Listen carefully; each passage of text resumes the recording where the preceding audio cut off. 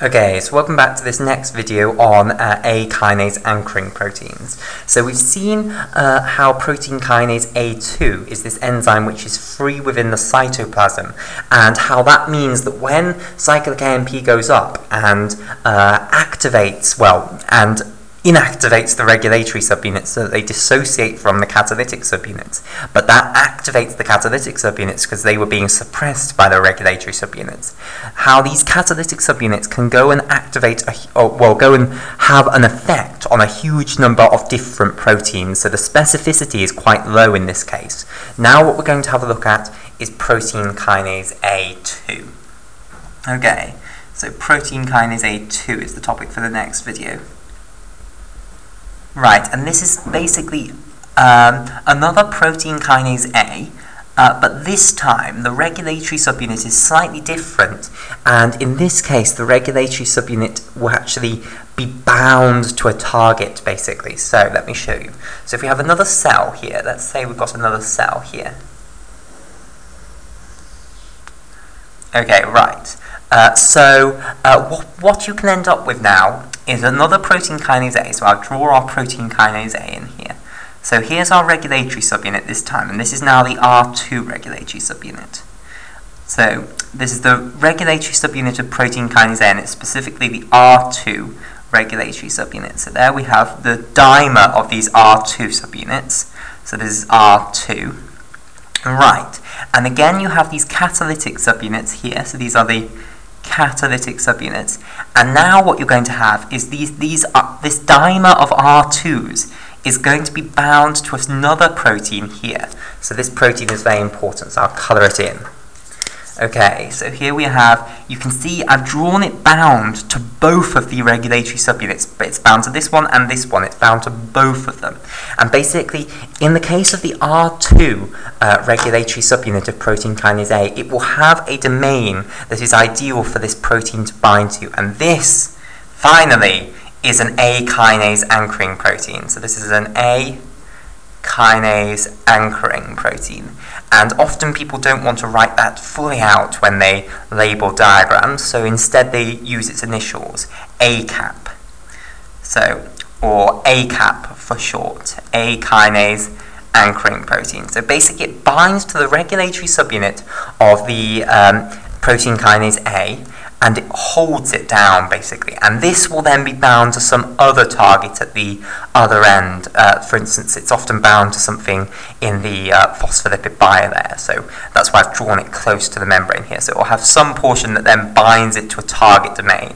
So this bit down here will be the targeting domain, which is going to bind to something else that you want this protein kinase A to be near. So this is the targeting domain. Okay, right. Now, another important thing is that you will also have sort of bound in this position down here, maybe, also to the protein kinase A, to the ACAT rather, you'll also have bound potentially a substrate for this catalytic subunit here. So this here might be a substrate for this catalytic subunit. So let's colour it in a colour. So this pink protein here and this pink protein here, these might be substrates for the catalytic subunit of the protein kinase A, so substrates. And basically the idea is that when cyclic AMP goes up in the cell, so here comes our cyclic AMP, what's going to happen is that cyclic AMP is going to bind to these 4 cyclic AMP binding domains on this protein. That's going to cause a change in conformation. So let's draw what's going to happen. Now we're going to have to draw it, where should we draw it? We could draw it upside down, I suppose, but we'll draw another membrane over here and show what's going to happen to it. Okay, so basically what happens is a similar change in conformation in these R2 subunits. So I'll draw this again. So here's the change in conformation in the R2 subunit. So there's one R2 subunit, and as you can see I've drawn them unfolding, basically.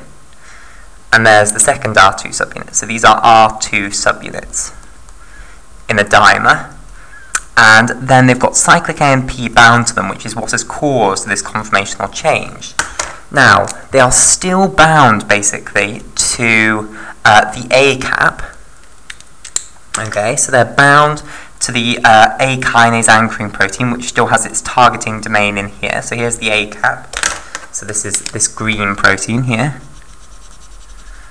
Right, okay. A cap still there. And basically the the A kinase anchoring protein is still bound to this substrate. So here's our substrate, this pink protein here. And basically what happens is that the catalytic subunits now stay in the neighborhood of this complex. So even though they've been released by the R2 subunits, they stay in the neighborhood. So here's the catalytic subunit here. They remain trapped in here. And basically pretty much all they do is then phosphorylate this substrate that is nearby them, basically. So they'll add a phosphate group onto here, they'll add phosphate groups onto the serine and threonine residues in that substrate, and then they'll have some effect on that specific substrate for the protein kinase A. Okay, so this means that you can have much more specific actions, i.e. when the cyclic AMP goes up, you specifically activate this effector, and not just any old effector, as in the case of protein kinase A1s. So protein kinase A2s have a much more specific role, basically. They activate a specific effector which is in this complex with them, basically, and the structure which basically holds this whole complex together is this A kinase anchoring protein.